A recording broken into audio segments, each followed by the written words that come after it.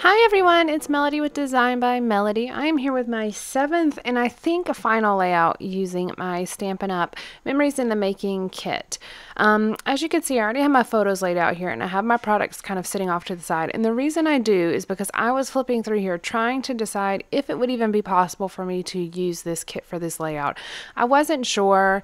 These pictures are actually from when we were out watching the Christmas parade for Kaylin's birthday in 2015. And so when I flipped through it, I realized I thought I was going to include a lot more Christmas than what I do, and I don't think I even include any Christmas in the end. But because it's his birthday, I figure it actually could still work with this kit. This kit is more of a summery, springy kind of feel to it, but again, it's his birthday, and there are a few balloons and a couple of like different things in the kit that could work for that. So the very first thing I'm doing is kind of a little bit of a title down here at the bottom.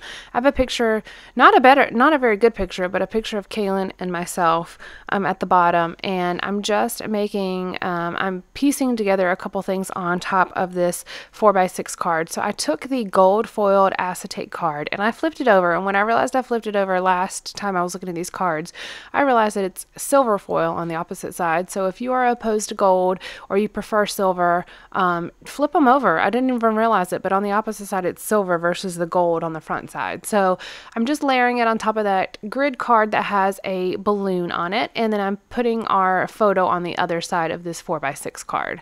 Now this layout, it's kind of just a companion page to his actual birthday layouts. These are just some other photos of that day of my family and the different people that were there with us. So that's kind of why this one doesn't have the best photo of him, because this page is not really about him. This is more about what we did that day.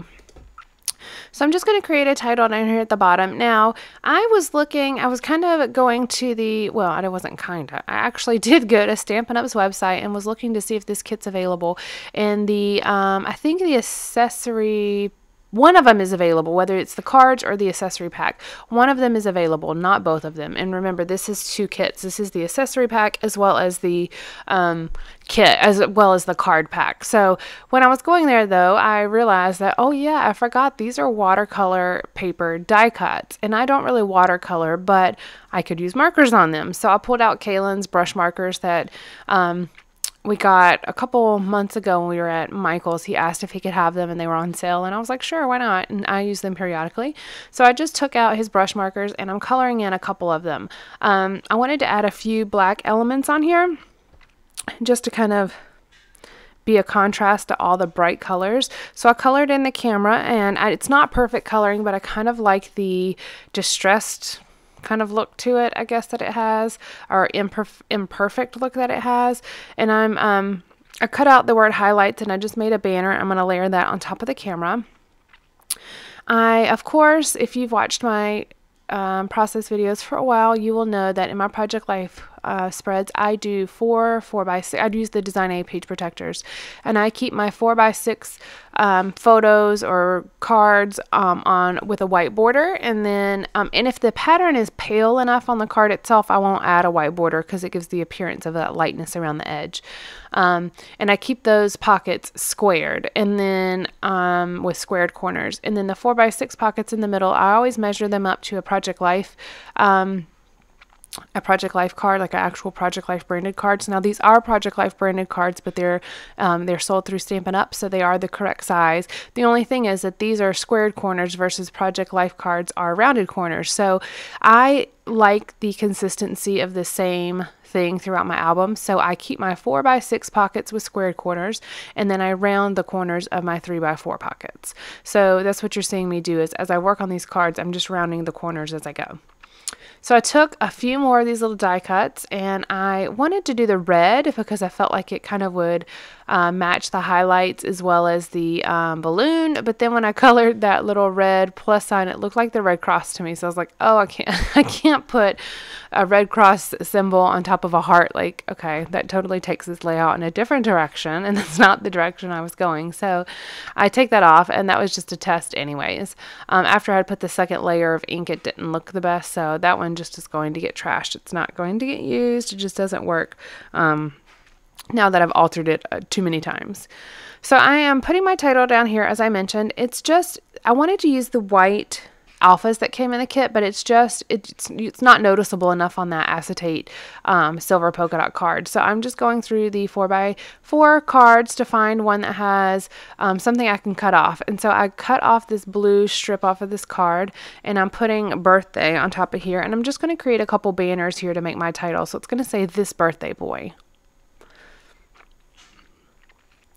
And this kit came with 2 alphas. It was a skinnier black font and then this bolder, more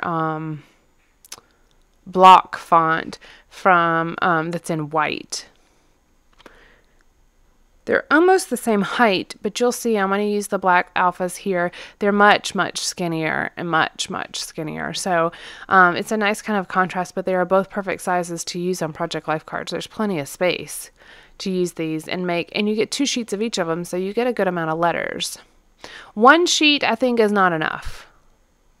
You can make a few titles, but just not that many. 2 sheets is almost perfect. 3 sheets would probably be a bit overkill, so 2 sheets is probably perfect for the number of cards that you get in this kit, which is so ridiculous, by the way. If you are a person who doesn't like to buy Project Life kits, like the core kits, this would be a great kit for you to buy because you get over 100 cards. You get 100 cards between the 3x4, 4x6, and 4x4. Plus you get the little 2x2 cards as well. So you get over 100 cards, and I didn't even use half of them. I've made, 7 layouts with this kit, and I still haven't even used half of them. I'm running out of embellishments, though, which is why I'm going to end the kit, I believe. But there's so many cards, and there's a ton of journaling cards too, which is really nice to have. Grid lines or grid lines or just lined cards. It's kind of nice to have that because sometimes you get too many decorative cards and not enough journaling cards. I end up using most of the decorative cards in this kit, and you will see that in my Kill a Kit video at the end. Actually, I think it'll be up in a few days, so keep an eye out for that if that is something that you would like to see.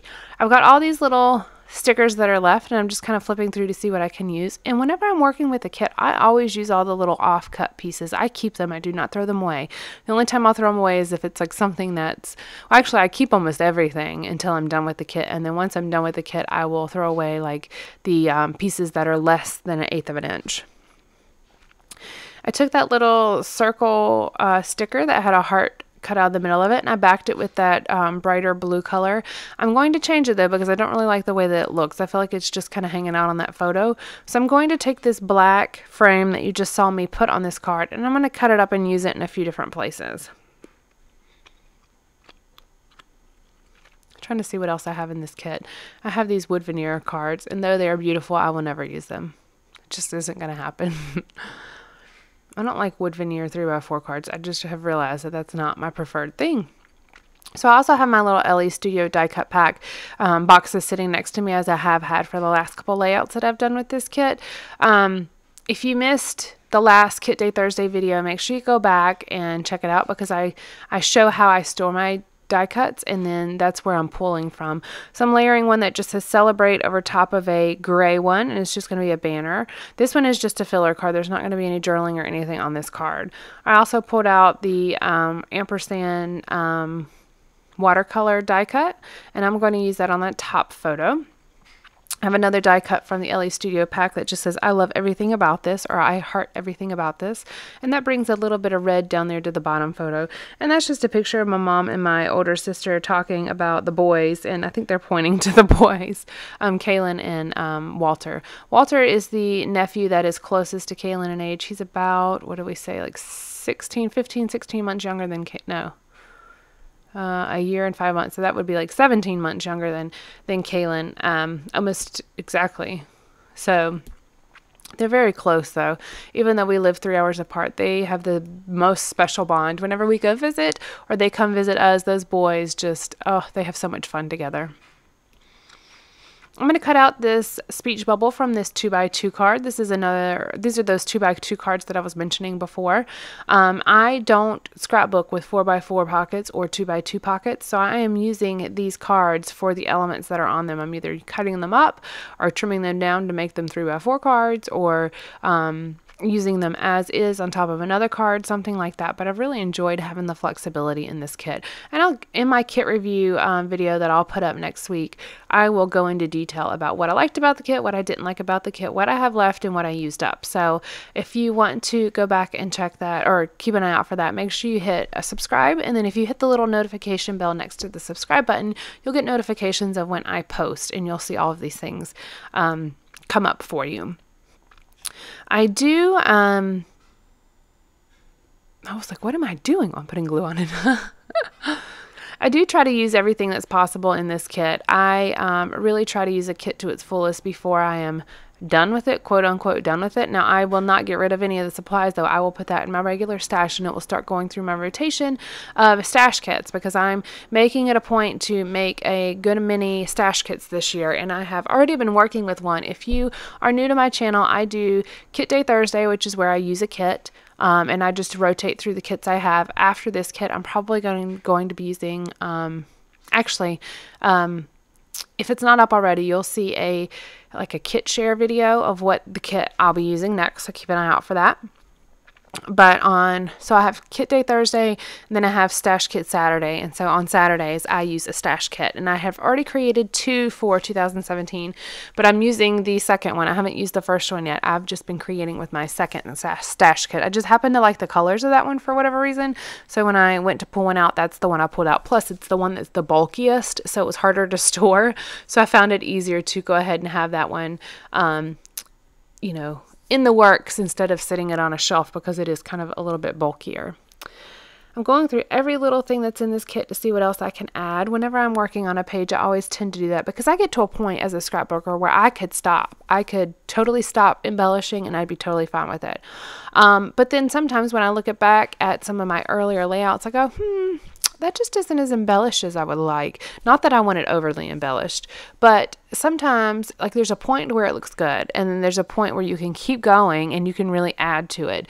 And so I try to push it to that next point to where you can really add some things to it and really just make it look very nice. So when I am to the point to where the layout could be done, I continue and I look through to see what else I can do. But as soon as I feel like it's too much, I completely stop. Some people are minimalist when it comes to embellishing. Some people are very much put everything they could possibly put on there that looks good and that is beautiful. Some people are really into mixed media, and I'm not, but there's just a really fine balance, and you have to kind of figure out what works for you. It's taken me a long time to kind of figure out what works for me, and then I've changed it over time. So I don't know if it's ever going to just kind of settle down. It's just going to be an evolving preference, I believe. So I took that white sticker off of the, it's a white heart off of the Alpha sticker sheet, and I layered it on top of that pink little circle one that I did on the bottom left that I had talked about earlier that I had backed in blue and I didn't like it. So on the still shots, look at that, because it's really hard to see on the screen here. And it's what I'm pulling up right now to layer this frame behind. I just wanted a little something on the edges of these photos. And then I'm going to take the little offcuts and put them right here.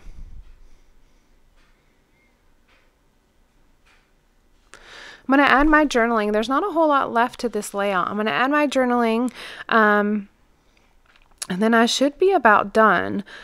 I'll read you the journaling. It says happy thoughts at the top of it, and it just says, for Caitlin's birthday, we invited the family to come enjoy the Christmas parade. It is one of the largest parades on the East Coast. We love it.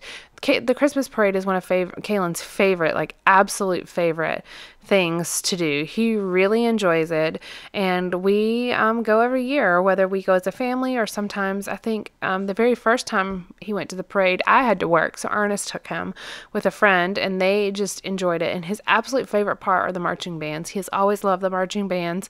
He just starts dancing and clapping. I mean, even as a baby, the first time Ernest took him, he sat on Ernest's shoulders like the whole time, because I think he was 2. And he just like clapped and clapped, and he loves it. We always try to record a clip of the marching bands. Usually NC State's marching band comes in the parade. They didn't this year because they had a game that Saturday. Our Christmas parade is usually either the weekend before Thanksgiving or the weekend after, and it's almost always in November. So it's a little bit early, but Kaylin's birthday is December 2nd, so it always falls near his birthday.